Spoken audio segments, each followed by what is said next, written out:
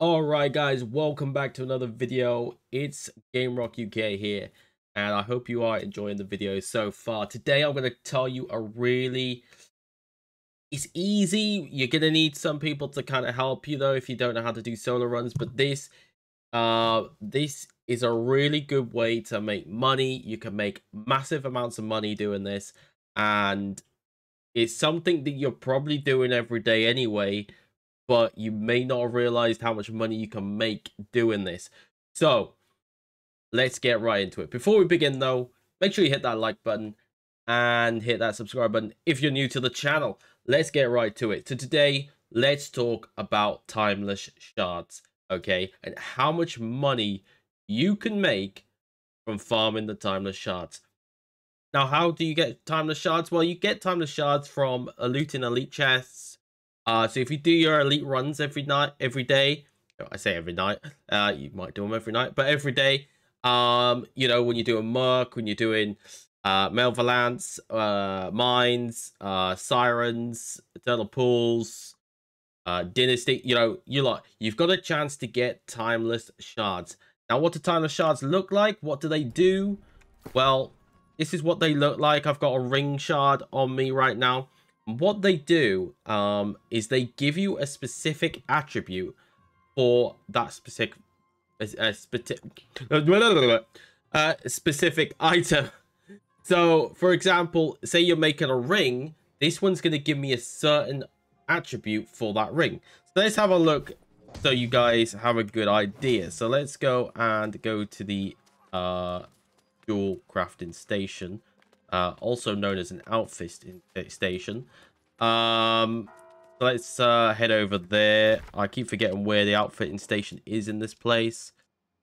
There it is, over here. I was literally right next to it. Okay, can we cut that from the video, please? All right, so what you want to do is you want to scroll right to the bottom, because you have to be level 200 to use the shards, by the way. So if you've got like say you got like a Warhammer one, you're gonna have 200 weaponsmithing in order to be able to use that shard.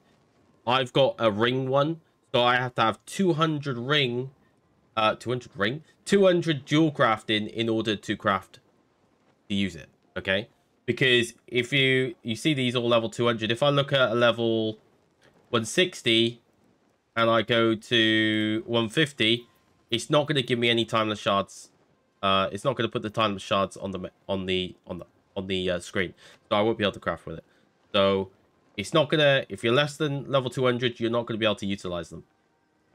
So I'll just explain a bit about timeless shards before we go on to the actual money making part.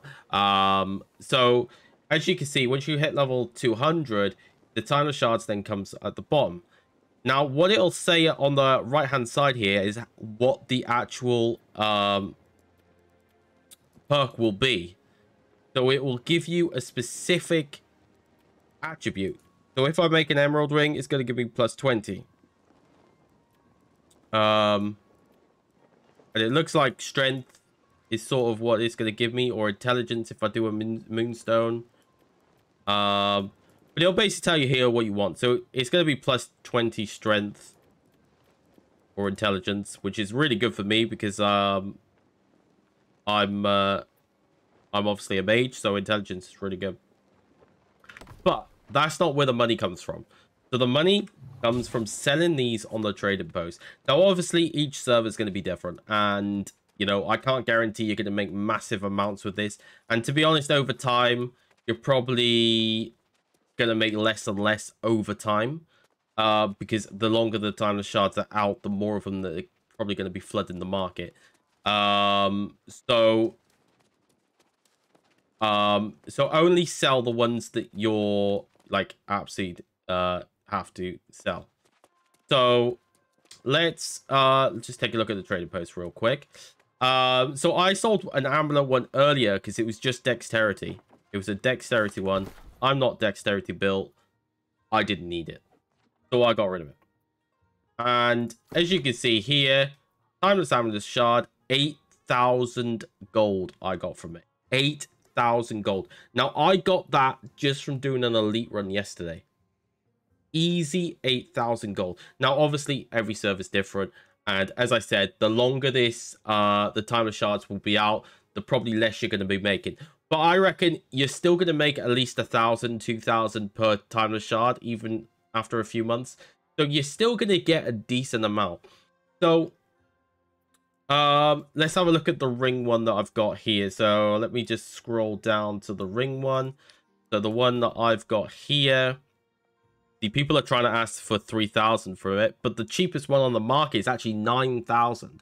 If I put that out for 9,000, that would sell pretty quickly.